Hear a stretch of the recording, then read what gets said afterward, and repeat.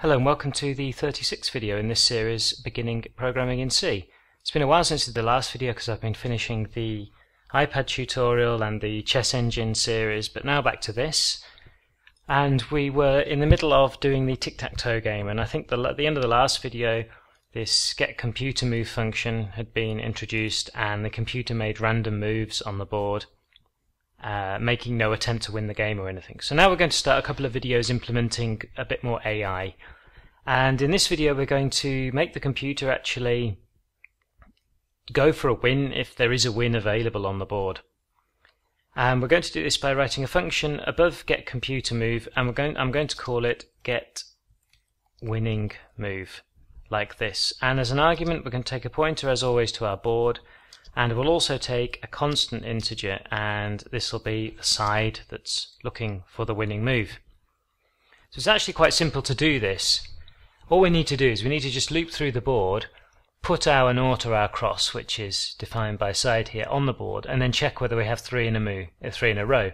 And if we do, then we simply return that square where we got three in a row. So to do this, what we're going to return is our move, and we'll set this to -1 to start with.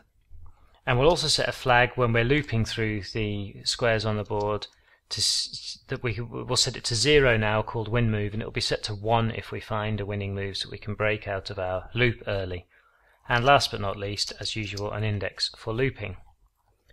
So we'll make our normal loop that we make, index is 0, and we'll say, in fact, actually I can be very lazy here and just go into get computer move and take the entire loop here and take this section out.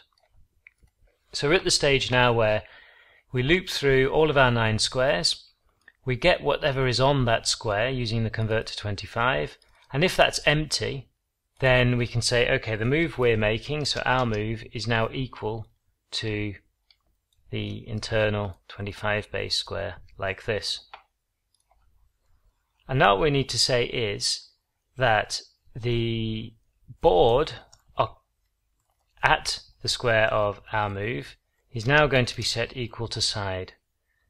And now we can say, once we put our naught or our cross on that square, if find 3 in a row, and we send in the board, our move and the side, equals 3, then we know that we found a win, so we can just say that win found equals 1, because adding our naught or cross at the board there now gives us a 3 in a row. So we'll set win found equal to 1. The next thing we have to do, which is crucial and easy to forget, is now that we've done this, we need to set the board back to empty here, otherwise it'll actually be occupied, because remember we're sending a pointer in, so we're always changing our board. So we'll set that back to empty, and now we can say that if we found a win, so if win found equals 1, then we can return already our move, because that's the square we're going to move to get the win. Otherwise we'll set our move back to -1, and we go round again. And at the end of the function here we can return our move in this way. In fact, an easier way and a cleaner way of doing this probably is to put a break in here instead, and we break out, so we only have one return statement inside the function here. So now we've written our get winning move, we need to be able to pass in the side that's moving. So down in get computer move we need to add an argument in here, and we need to add in the const int the side. And also inside get winning move we are altering our board. Remember, we're putting things in the board and taking them out, which means we need to take this const off the get computer move definition now, because it won't compile, because we said it's going to be constant, but it's actually going to be changed now, because we'll be calling the get winning move from get computer move. So we'll say that rand move now equals get winning move, and we'll send in our board and the side.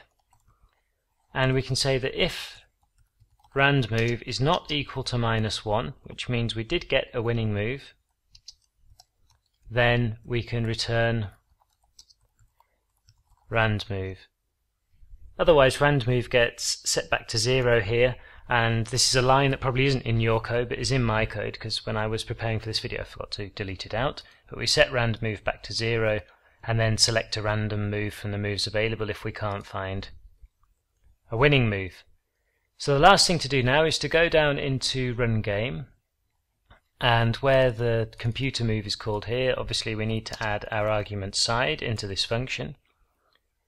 And now we can move over to the terminal. I'm using a terminal now because I'm doing this on the Mac because I've got better recording software on the Mac, and I was getting a bit sick of the one on Windows, but code and everything else is identical, and you should be familiar with the compiling and everything on Windows anyway if you're using Windows. Exactly the same commands here.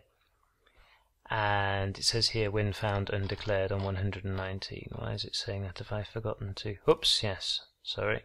I called that wind move, not wind found. Okay. Save, and I'll just compile again. Okay, it's compiled, and now I can run it, and on the Mac or Linux you run with the / rather than just the basic ch36 as you would on Windows. So now let's enter some moves and hope that the computer puts itself in a situation where it's going to win. So it's moved on square 2 here, so I'll make a move on square 3. And now the computer has a win actually by placing a cross here. So if I put my move on square 9, and you can see that the computer has indeed gone for the win here and won the game.